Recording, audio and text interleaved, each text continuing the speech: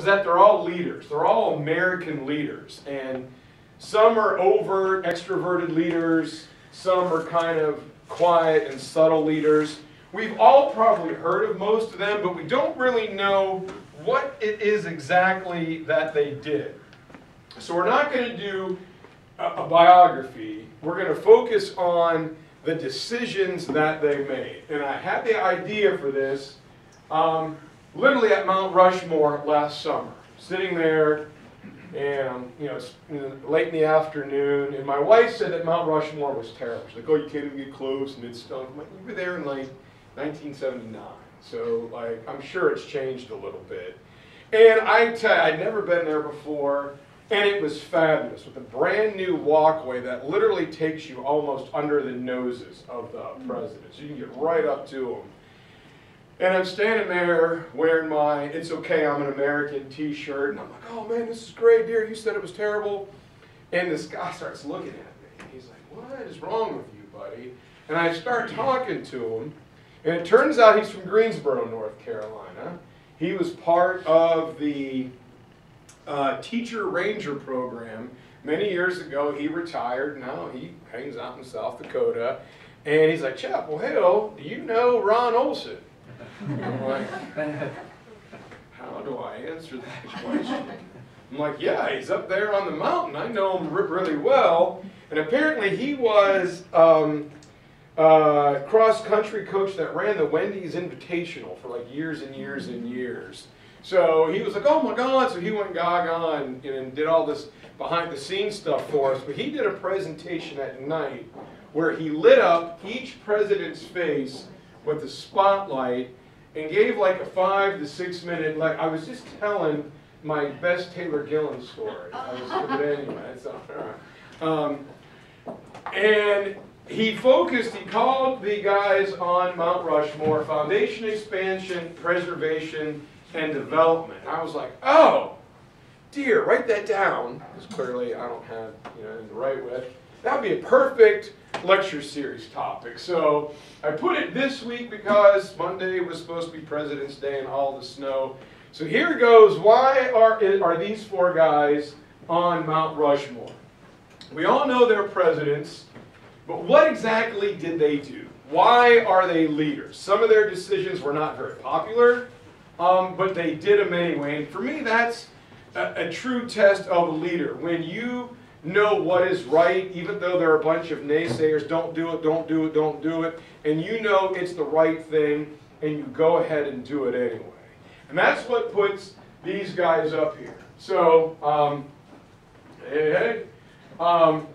Mount Rushmore is called President's Mountain. Its location is unique. We're going to do a little Mount Rushmore history first. South Dakota. Who goes to South Dakota? What is in South Dakota? I said the same thing until I went there. Badlands, just gorgeous, and there's nobody there. And then there's Mount Rushmore, and then there's like Deadwood and like cool stuff, and it's all within like 20 miles. Anyway, Gutzon Borglum dedicates Mount Rushmore 1941, right at the beginning of World War II. And when asked why he picked these four presidents, he goes, "Because they perfectly sum up in my mind, in my artist's mind, 150 years of American history." The only break Borglum took in making Mount Rushmore is he took a 2-year break to build the North Carolina 26th Monument in Gettysburg out of black marble. So he made that.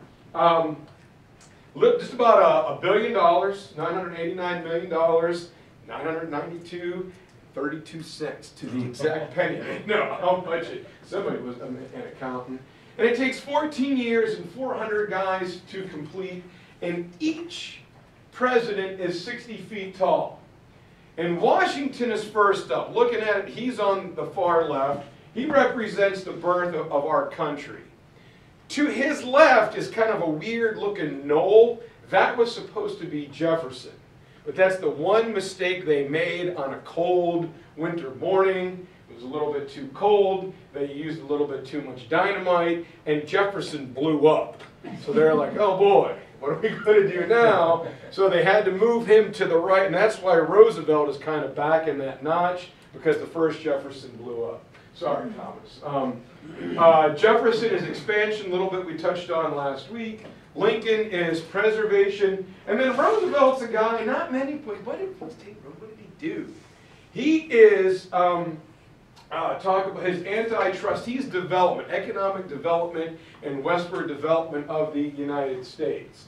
And when asked why this place was picked, Borglum said it's because where the Great Plains, he saw it as the far-reaching, in an artist's perspective sometimes amazed me, the Great Plains were America's far-reaching vision towards the future in the West, and the mountains, the low black hills, were some of the obstacles we had to cross to get there. So he thought it was a perfect junction to build Mount Rushmore. So this over here is the first Jefferson.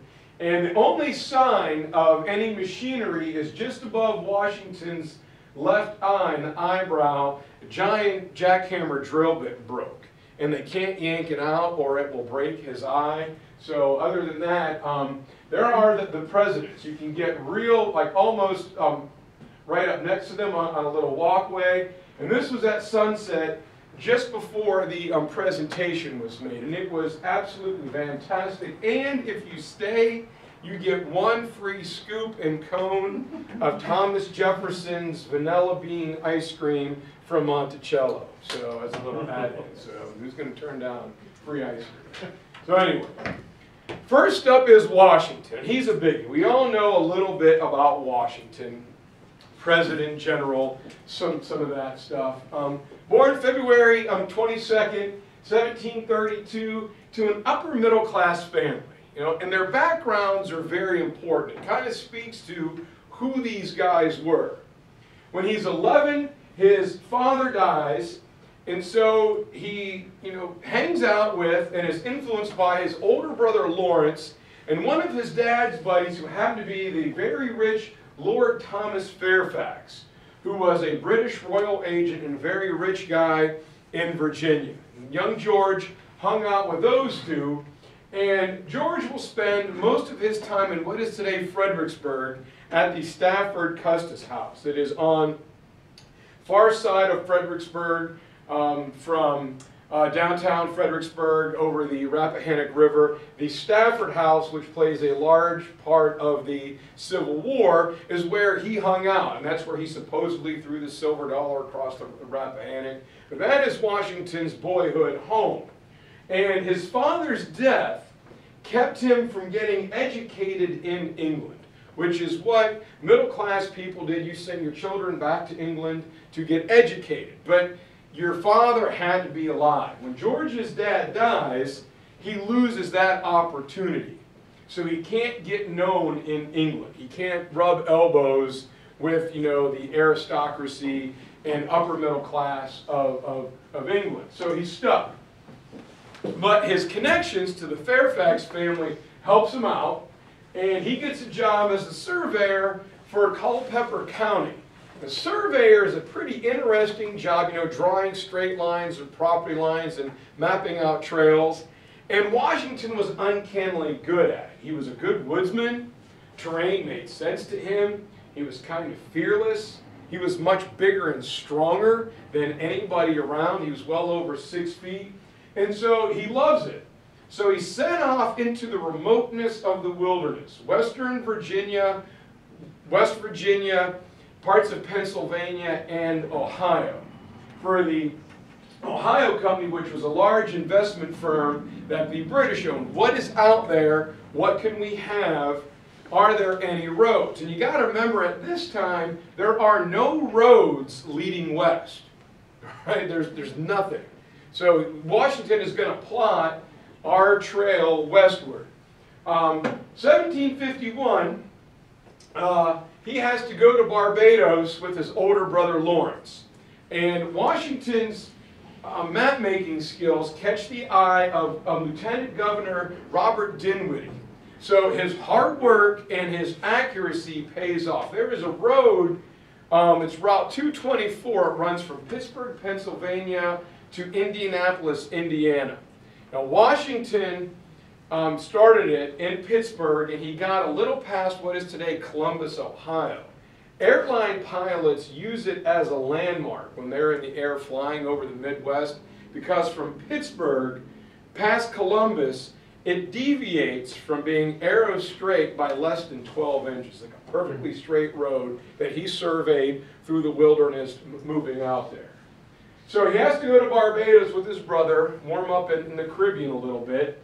His brother had tuberculosis. They were hoping the climate would help him out, but Lawrence dies. And on top of Lawrence dying, Washington gets smallpox, and he almost dies. But he shakes it off, and that is important because he learns the importance of inoculation, and this will come back to a big decision in the Revolutionary War. So, unfortunately, I don't have a lot of artifacts and primary documents, so we got to settle for a painting. Here's big red-haired George Washington, big tall stallion, surveying out in the middle of the Allegheny Mountains, making his arrow straight road. And with Lawrence's death, there's a job opening. Lawrence was the main Virginia militia commander. He was very good at it. Governor Dinwiddie here says, well, you know, it's a pretty big job for any one guy, so I'm going to split it up into fourths. And one of the fourths I'm giving to George. George, you have to prove yourself. And the British were looking to expand in the Ohio Territory. George had been there. He had explored it. He knew it. So in 753, he is sent by the crown to kick the French out of the Ohio country, get them out of the Ohio River. This is English territory. They can't have it. So this is a conflict that we're going to know as the French and Indian War, and in Europe it's known as the 7 Years' War, and Washington pretty much starts it. He's involved from the very beginning, and if he didn't do it, one of his personal aides does happen to start the war. Washington is sent to tell the French, get out of the Ohio River Valley. Just get out, this is ours, you can't have it.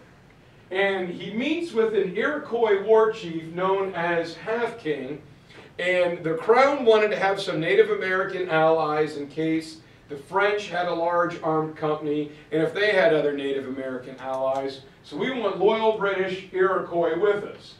Washington delivers a letter to the French, and they say, no, we're not going anywhere. All right.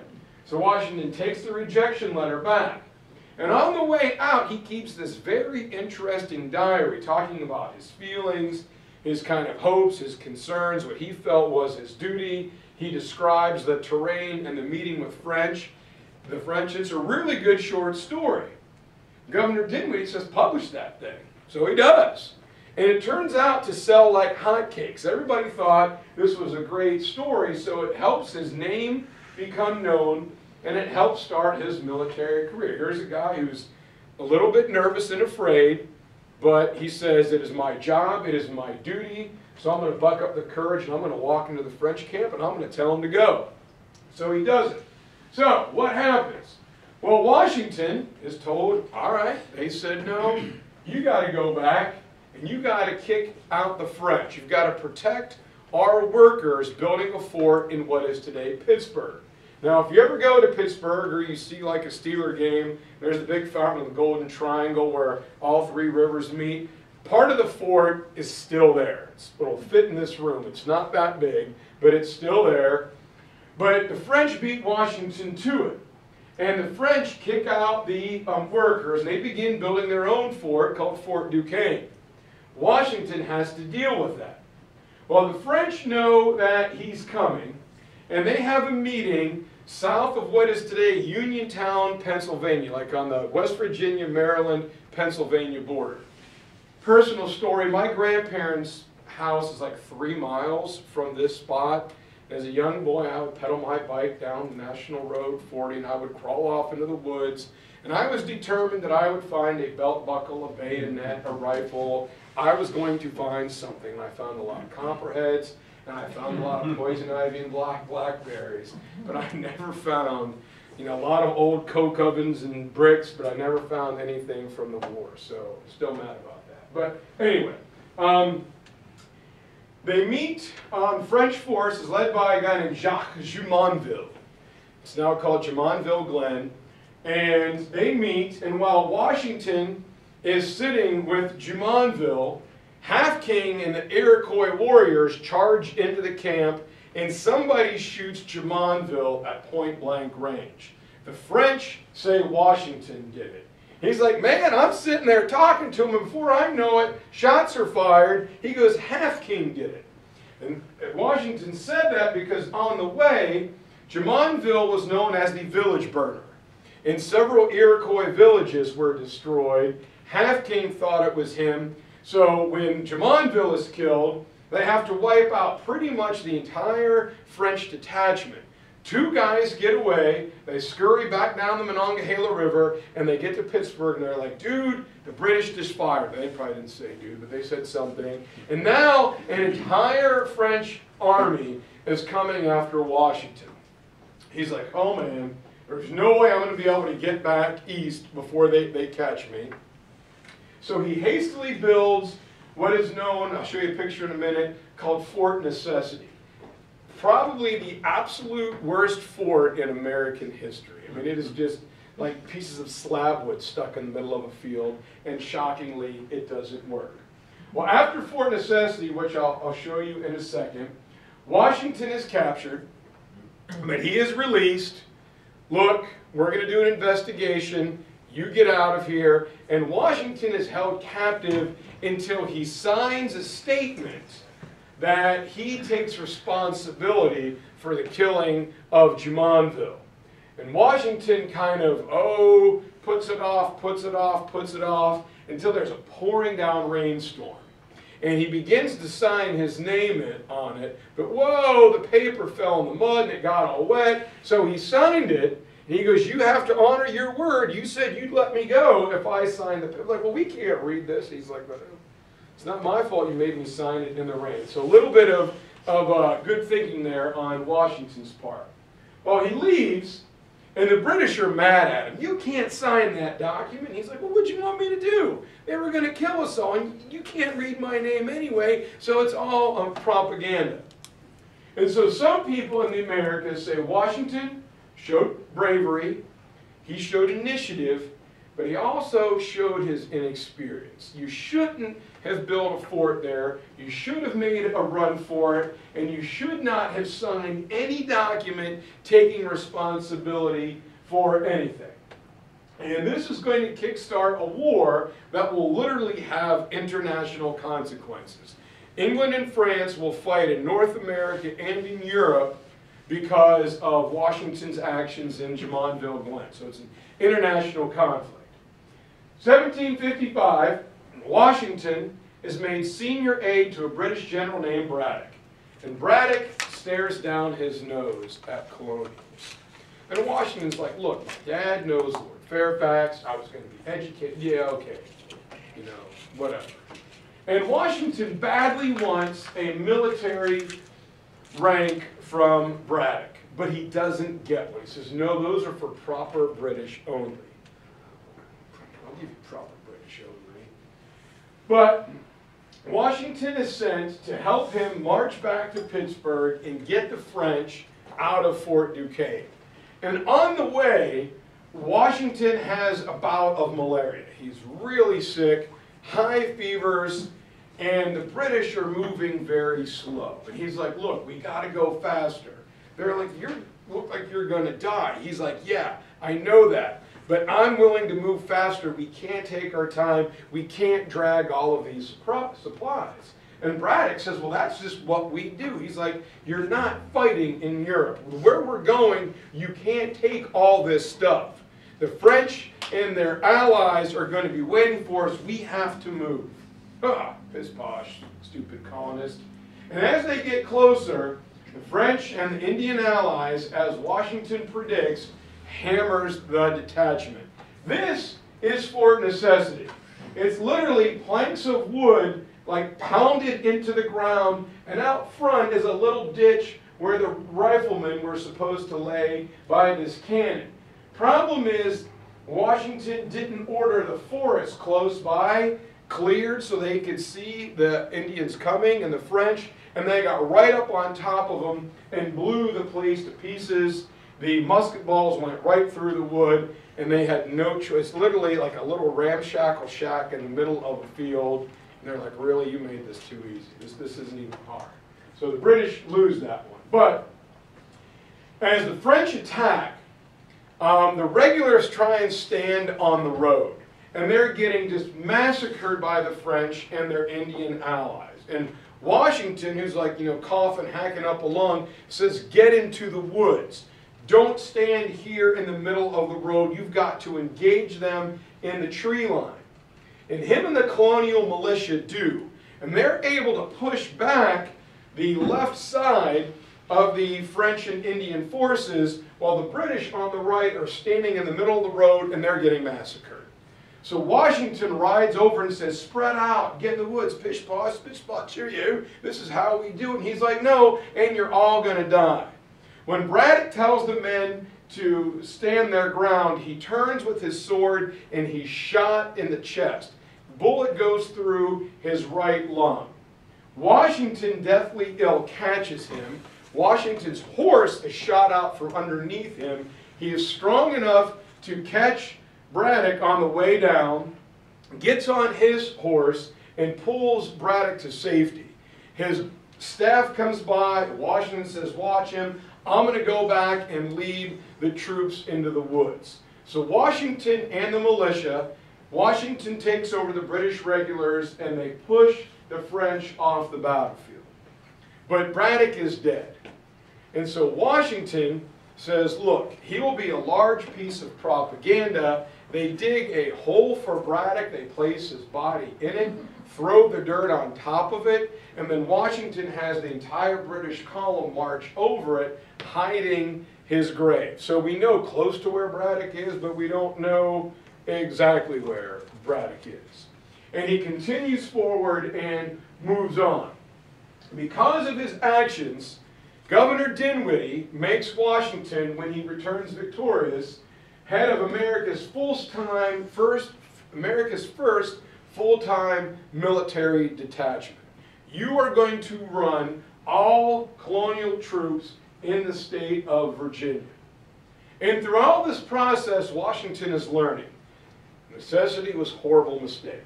Having Half King put his tomahawk through Jumonville, that was bad.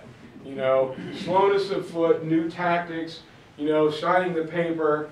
And so when he gets command, they said he's a total disciplinarian, and he, just hammers training.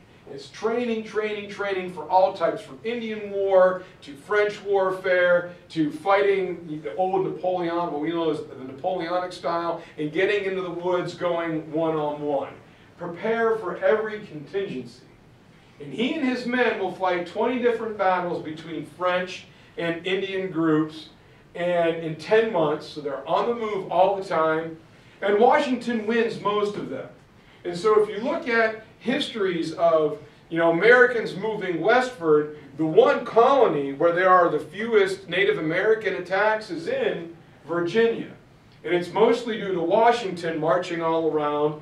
Plus, again, he scouted the terrain as a surveyor. He wanted to buy some land, and he really liked the Shenandoah Valley. So everywhere he went, he made sure the Indians were out of there, the people were protected, but he also got to pick the best choices of land. If he ever comes into money, he's going to start buying it up. So, 1758, Washington comes back east, and he resigns. He's like, I've had enough of the military. I've done about everything I can. He does not enter the military again until the Revolution. He's going to have about a 20-year break. But while he's there, he talked to everybody, and he understands the military, the political, and he hones the leadership skills he's going to need to hold the army together during the Revolutionary War. He learns how to train an army, to drill an army, how to outfit an army, how to handle logistics, and best of all, he learns battlefield organization. And he's able to assess British strengths and weaknesses, how the British do things, why they do things, what they will do in a certain situation. He learns from the masters. At this time, Britain has the most powerful army on the planet. They haven't been defeated in a long time, So they're great to learn from. And he goes, well, a lot of that stuff is great and it's applicable, but sometimes over here you got to do things a little differently. So Washington's got all this. Now, everyone who said few things surprised them. Washington's size, he was just bigger than everybody. His strength and his stamina were legendary. There is a story of when he takes over the army in Massachusetts, a Southern soldier and a New England soldier were arguing, and Washington rides up, and his horse leaps over a 4-rail fence. They said he was a peerless rider. He lands between the two men, reaches down, picks them up, and bangs their head together and says, there will be no dissension in this army. We've got enough to worry about instead of fighting each other. Now, whether that's true or not, it's still, something had to happen. Everyone is in awe of Washington. So they said it's his size and his strength are important, but what really sets him apart is when things are going to hell and, you know, there's chaos, he was as cool and calm. This is what we're going to do. This is how we're going to do it. He was unfazed. And everyone followed his orders without question. He was just one of those guys that people were drawn to and they listened to. So now he makes probably his best decision of his life. Washington was lower to middle class. He really wanted to be somebody. He's a smart guy, energetic guy, but he needed an in society. Now, he was very conscious of his teeth. We all know about his teeth. They were not made of wood, right? They were ivory. Some were made from hippopotamus, which is still kind of gross, but it worked. But they said he was an excellent dancer. He could dance, you know, better than Michael Jackson. All right, so maybe not that good, but anyway. And so he would go on the social circuit, and all the pretty young ladies wanted to dance. Oh, George, George. But he was like, oh, there's one lady he went after in particular. He saw her when he was back in the militia, a widowed lady by the name of Martha. And Martha had 2 children. Her husband was dead. She was very pretty. One thing that Martha had that really attracted Washington's eye is she was filthy rich. Washington is a good old-fashioned gold digger, all right? All right, we are going to marry up. And so he does. He marries Martha Parke Custis, one of the richest people in Virginia. When he marries her, from land that he bought in the Shenandoah to what he inherits, at one time he will literally own most of the land from what is today Charleston, West Virginia, to the Potomac River. Right? So George is doing really well. All right? He is not a poor guy anymore. Now that he's got property, social standing, a connected wife, he has the reputation of a war hero, and he's a smart guy, let's not forget that. He is elected to the Virginia House of Burgesses for 7 straight years. And one thing Washington hated was debt. He's got a mother-in-law or an aunt who owed some money. He sells some land, makes some money, pays it off. When he had to buy money or borrow money to purchase land or to get seed or cattle, he worked hard to pay it off right away. He hated debt. And so as he understands this, he goes, you know, tobacco's great, but what if it doesn't work? So if you've anybody ever been to Mount Vernon? All right, the Mount Vernon tour is great. When you go down to his barn and you see like the super cows and stuff, well, he begins to breed different animals to be, you know, disease resistant, to be drought resistant. He's always working with plants. He diversifies his farm, begins to brew moonshine, all right, which they're starting to sell again between April and September. You can get some Washington recipe shine. And, you know, he's just always doing something. The little barn where, you know, he has the animals walk around in a circle and it knocks the wheat off the chaff. I mean, he's always doing something. He always has his hand in something to make money. He's a gentleman planner. But he starts to look at some things. And when the British start ramping up their taxes to pay for the French and Indian War that he started, he's like, you know, this really doesn't work. And he asks that England receive representatives from the colonies to Parliament. He's like, it only makes sense. They still consider themselves Englishmen. Let us have the say-so. And when they don't, he begins to lead the resistance. He's one of the first to speak out against the Townshend Acts. And the Townshend Acts are some of the early taxes that go on like paper, ink, lead, glass, necessary items. Washington says, why make all those right here on my farm?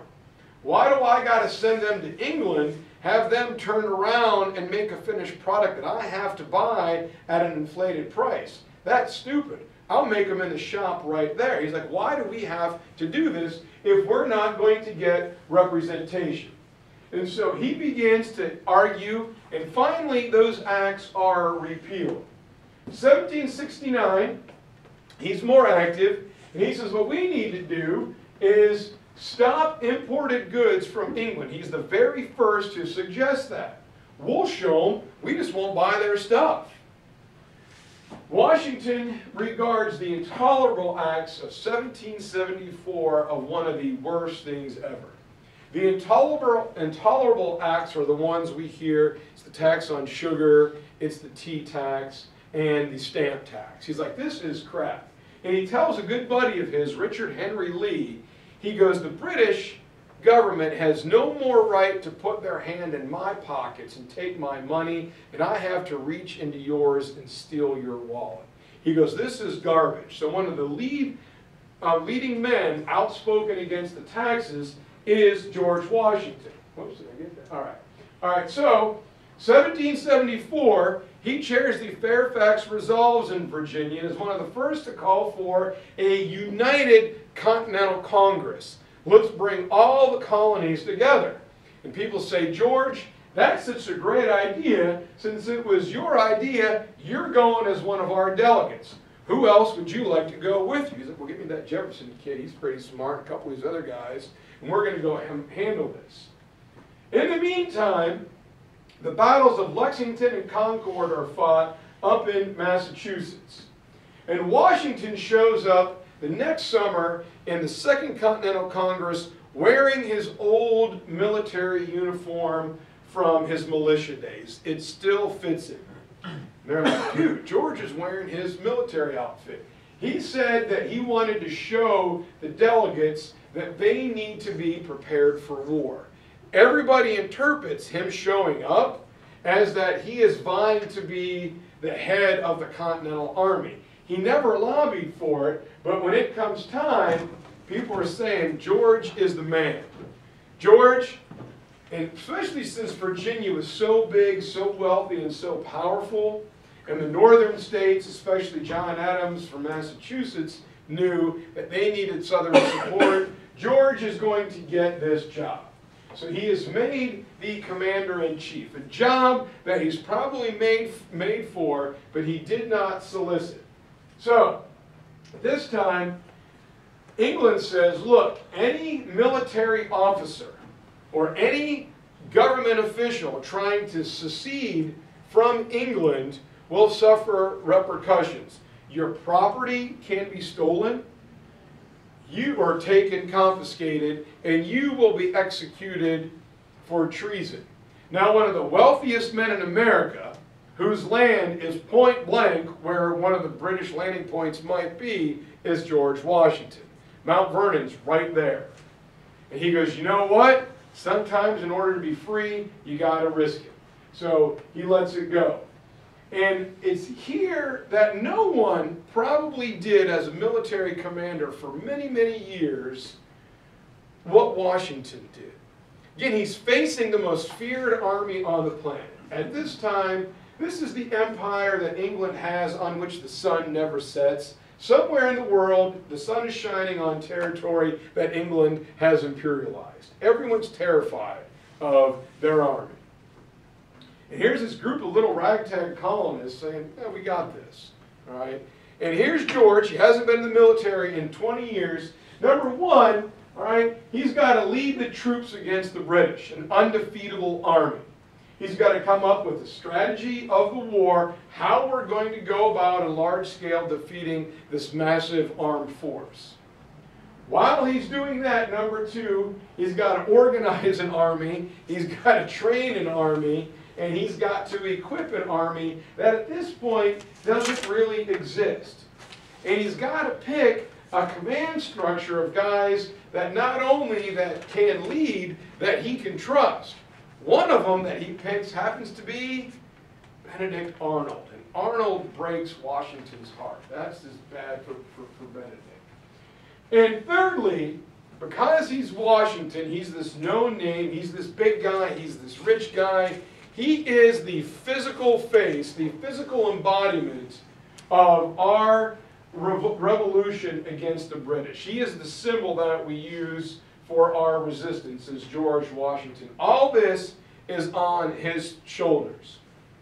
So he's got to keep Congress, he's got to keep the separate state militias, he's got to keep the people and the Continental Army focused on the goal, which was defeating England. There's a lot of self-interest, a lot of me first, a lot of we can't do that, a lot of I'm not going to pay for that, maybe we should just surrender. He's got to funnel and channel all of that and somehow pull off an upset victory. So, 1775, he goes up to Massachusetts and he hoodwinks General Howe, the British general, into thinking that he is going to attack from what is today Charleston, Massachusetts, and he takes cannons through the night around in a circle and puts them up on a hill overlooking the British fleet. And the British soldiers, some of them were living in Boston, but many lived on the troop ships. It's where all their supplies were, it's where all their weapons were. And from where Washington was, he commanded those heights. And when the British ships, British ships saw those, they had no force but to retreat. So he shows up and wins a victory right away. But the colonists say, you know, the one thing we don't have is gunpowder. Well, where are we going to get it? He's like, well, take it from the British. Well, can we do that? Well, yeah, all right. We're at war with them. They've got forts out west. They've got some in Canada and some down in the Caribbean. Send some ships to take it. Let's go up into Canada and raid their forts. Well, aren't they going to get mad? Yeah, and who cares? There's like 4 guys defending it. We need their stuff. Let's go get it. So, oh man, that's a great idea. Yes, I know. So they get all the gunpowder, they get some cannons, and the Continental Army has a little bit of strength for a while. After the British evacuates, over in England, London Times begins to say stuff. And this guy Washington, right, we've heard about him. He was the Jumonville Glen guy. And they're saying that he is the one guy whose reputation is so well known, he's the one guy that could ruin the British Empire. This is all the way back in 1776. Same year, William Howe is going to launch a massive naval campaign. He's going to go after New York and Philadelphia.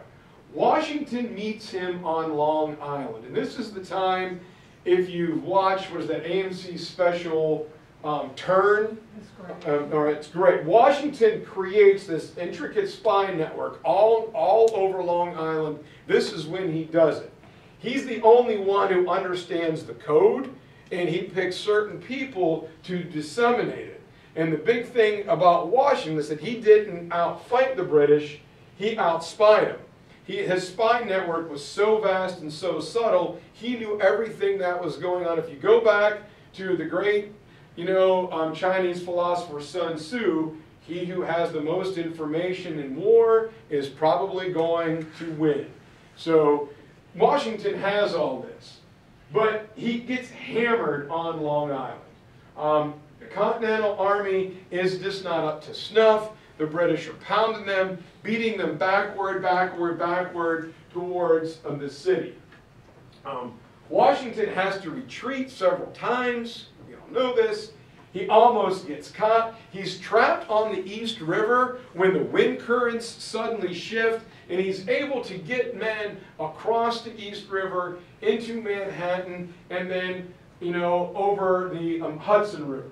He's one step ahead of the British, But man, it looks bad. All we're doing is losing. All we're doing is retreating. Congress was getting angry. We were losing money. And then on Christmas night, 1776, he probably makes one of his biggest decisions, and that is to cross the Delaware River.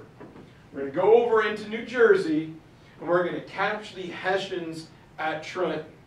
And there weren't enough boats. It was freezing cold. The river was full of ice. By the time they were ready to go, it was way late. It was brutal cold, and Washington says, no, if we lose this opportunity, we're going to lose the war. He makes it, and marching 5 to 8 miles in the bitter cold, they arrive not at night as they had hoped, but when the sun was already up. Many of the German soldiers were sleeping in from the Christmas revelry, and we win our first big victory. A week later, we follow it up with a victory over British regulars in Princeton, New Jersey, and things are beginning to turn. The British Army retreats back into New York City, where they will stay for the rest of the war. They'll kind of yo-yo in and out, but Washington pretty much boxes them in with 2 small victories early on in the war. The British come out and say, hey, you got lucky, but we're going to build up support in New York. Do you want to surrender? And Washington says, absolutely not. The only thing we'll negotiate for is our own independence.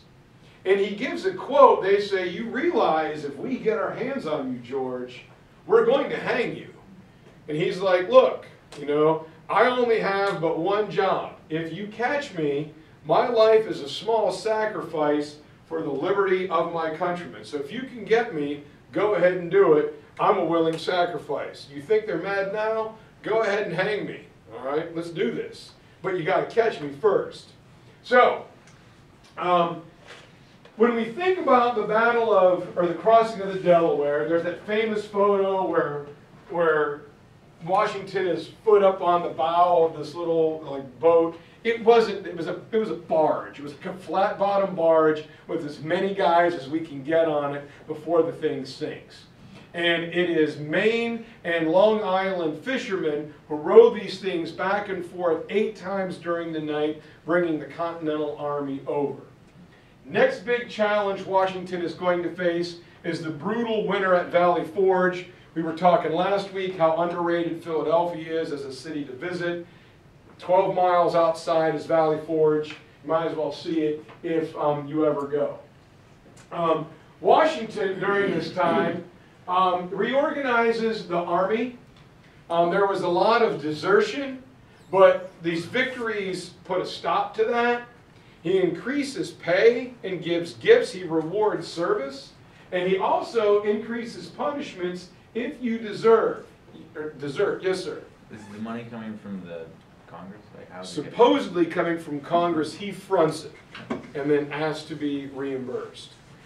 Second thing he does is during the winter, he makes the entire army get inoculated for smallpox.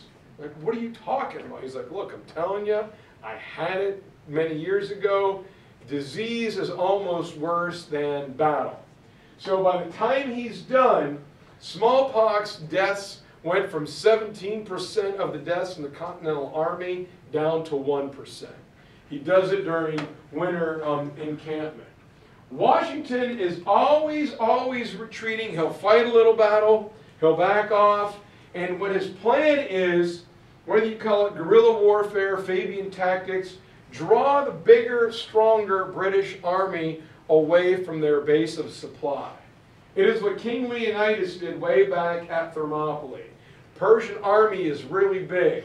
They consume a lot of resources. When they run out, that's when we got them. Make them follow us, follow us, follow us, farther and farther away from their base of supply. 1977 is a big year. General Howe comes out of New York. He's headed towards Philadelphia. Another general, John Burgoyne, comes from Canada. He's coming down through New York. Washington takes his forces and hurls them at General Howe. He's defeated twice, once north of New York in Saratoga, and once at a place called Germantown. He loses badly both times.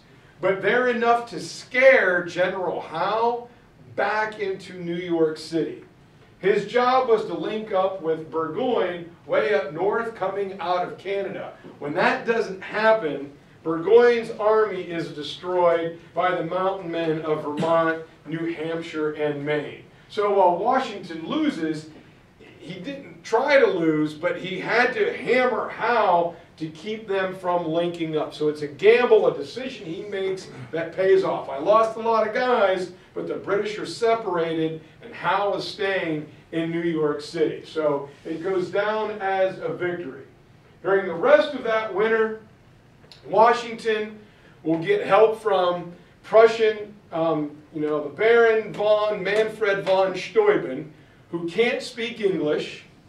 The only English words he can speak are cuss words. But he had a letter of introduction from Ben Franklin. And at Valley Forge, he teaches the militia in the freezing bitter cold how to be an army, stomping on their foot, screaming at them, yelling at them, cussing at them. They learn how to march. They learn how to fire and reload. They learn tactics. So in the spring, it's on. And in the spring, over the winter, Washington divided his leadership up between trusted aide Nathaniel Greene. There are victories at Cowpens, down here at Kings Mountain, Guilford Courthouse, which is a loss, yet a victory. And Washington is still running circles around the British. Yes, he's getting beat, but they're coming farther and farther and farther into the United States, and the British are out of supplies. The victory at Saratoga, where he loses but wins, also convinces the French to come in on the side of the Americans. All right, what better way to get back at the British than by siding with America and the guy who started the French and Indian War and helped win it for them. So when it's all said and done, the British are trapped at Yorktown and victory is won. Several key decisions are made, and through this all, they said it was the personality of Washington, the decision making. Some people wanted him removed. They thought he was ineffective. Guys wanted to desert.